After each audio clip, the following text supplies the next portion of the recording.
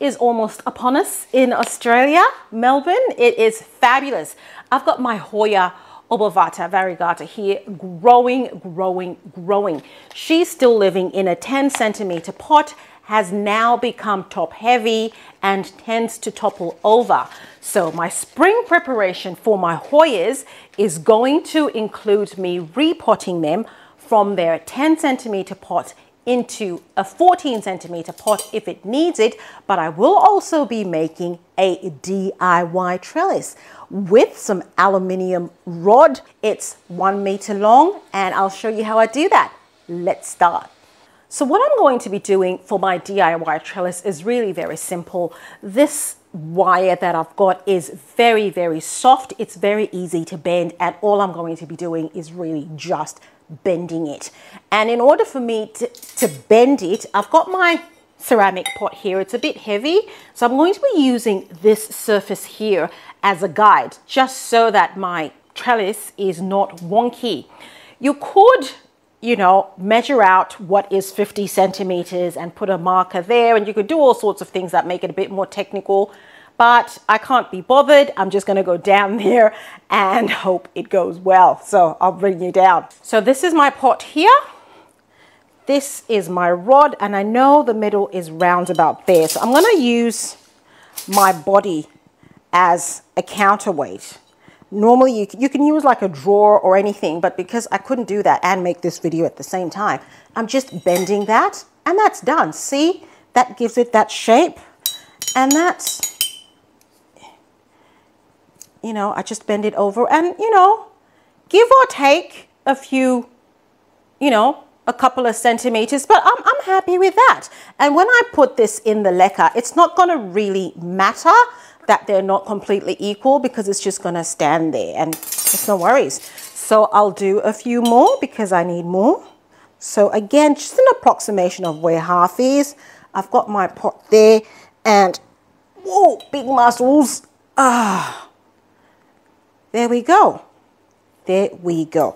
I'm sure there's better ways of doing something like this. If you've got like equipment or something, you know, you're pretty handy. I don't have any of that stuff. Not very handy. And see, that one was even better. So I'm just going to make a few more.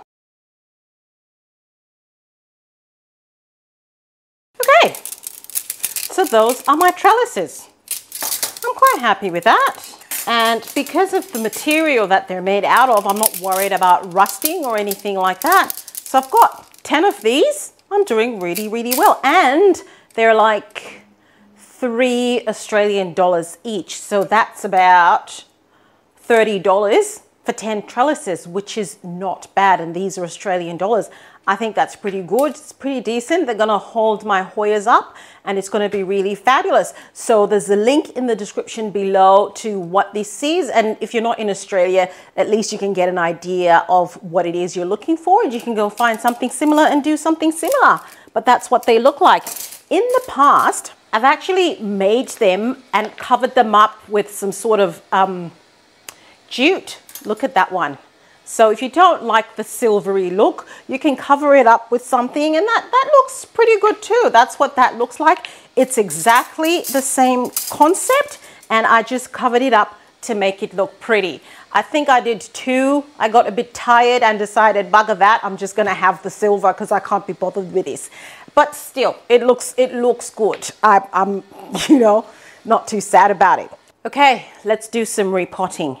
This is my Hoya Public Calyx Splash. Just look at that.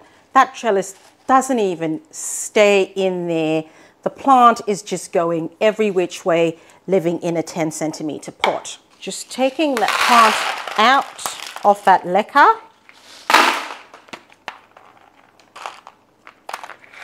And I'll remove it from that trellis that is pretty much doing nothing at this point.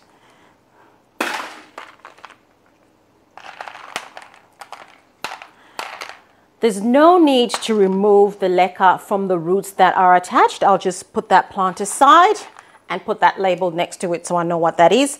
I'll put this lacquer in a bucket to be reused for some other plants. Next up is my Hoya Matilda Splash. That's another plant that's just really gone gangbusters since I've had her. And she's living, it's not even a 10 centimeter pot. I don't even know what that is. I'm just gonna take that out and I'll put that aside. Next plant is my Hoya Chook. Again, lots and lots of growth on this one. So out you come. Ooh, look at that. Look at those roots. This plant is just really, ooh.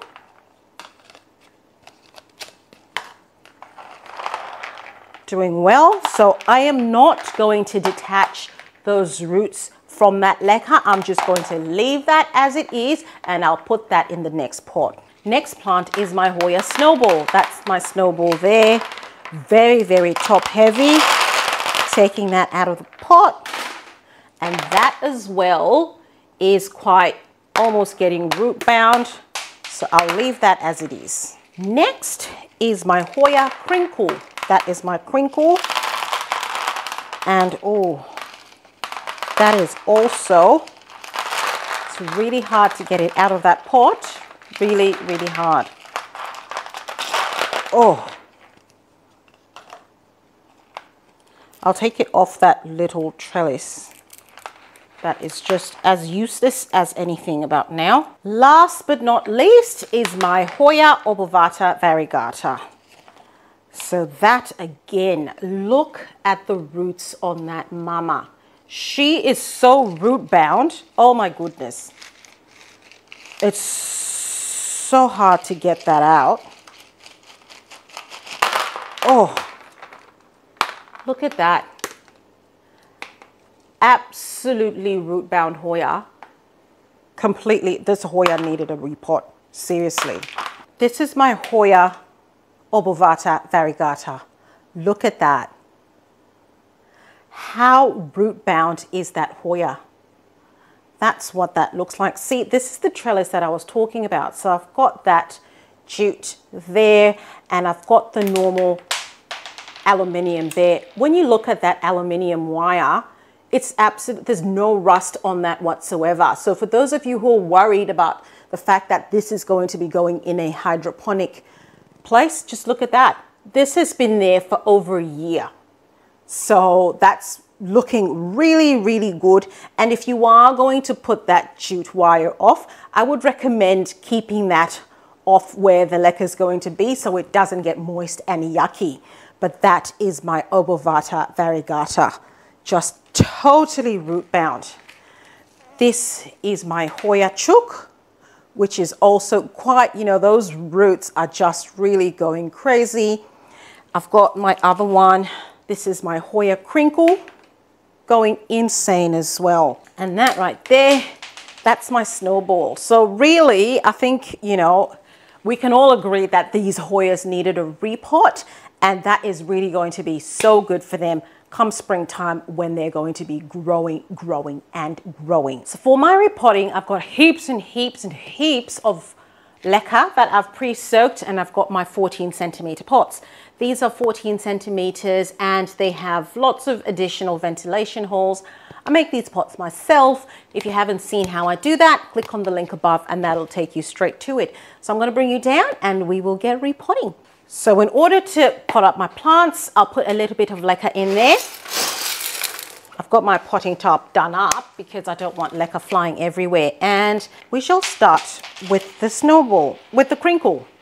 So I put that there. And yeah, that's right in there. That's looking pretty good. And I will just put my trellis in. So let's not forget about the trellis. We need to trellis this up as well. So remember I said, even if it's not even, it doesn't really matter because it's going to go in the pot anyway. So there you go. That's in that pot. It's stable. Who cares that they were not completely aligned? You know, I don't care. So we'll just fill this up with leca.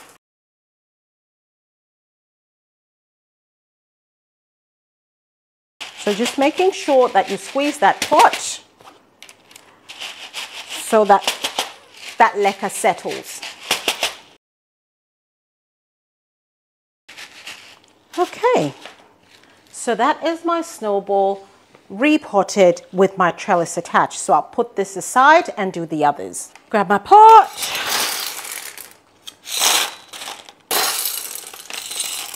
Put some leca in.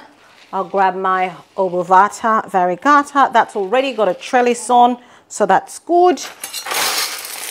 And I just fill that up with leca.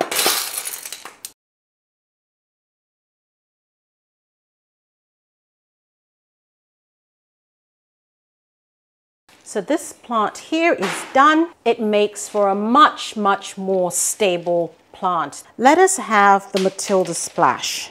That's still a little bit little, so I need to put a bit more leca in that. And I think I'll just get rid of, this straw label, just so it's easier for me to put the plant up on the trellis. Just get rid of that, get rid of that. Put a bit more leca in that.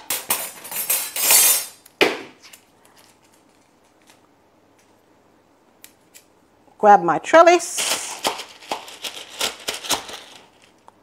Put that there. Grab my little planty. Oh, hang on. There. Position that well. And remember, when you're positioning plants in leca, you're always better off putting the plant deeper than shallower, because if the plant is deeper, you can always pull it up. You can't really squish it down like you can do in soil. So that's a tip. So see how that's pretty deep in there. So I'm going to want to pull that up a bit.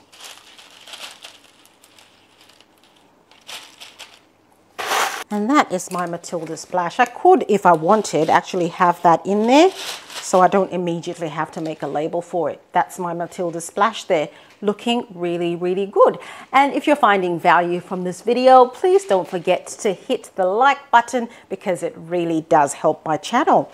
See, the thing I'm starting to freak out a little bit about now is I might not have enough leca for this exercise. Starting to get a little bit worried. Okay, that is my public calyx. I think that looks good, and I'll put that, I'll put that trellis there. Sometimes you just need to bend it a little bit more so it can stay there, and that's good. And I'll just fill that up with leca. Got my little label there. That is looking good. This is my snowball. Look at that. You know, I've got 2 of these trellises there, just really trying to buy myself some time before I could put up a proper trellis, but that has got to go now, because that is just so unacceptable. It just will not do, will not do. That is my snowball. Those are its roots. How gorgeous is that? That is absolutely gorgeous. Okay, grab my plant, whack that there, and I am liking that, so I will fill that up with leca.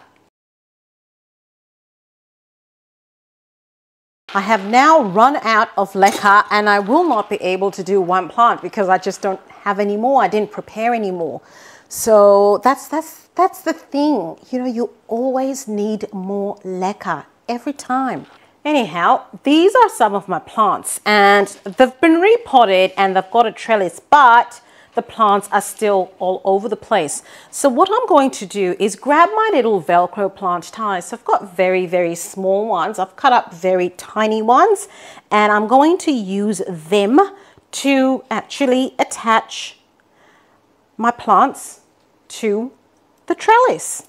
And it is just that easy. You can get little clips, but you know, I'm just like, can't be bothered again with the whole bothering thing. I am quite a lazy plant parent in that regard, but I also believe in using what I've got to hand a lot. So if I don't need to buy something, I won't, and I'll just try and make use with what I've got, because it is quite expensive taking care of plants. It does get quite pricey, and I'd rather buy a plant than buy a lovely looking butterfly to go on my trellis. Although those little butterflies and dragonflies do look awesome, I would love them, but I just can't justify buying them, if you know what I mean.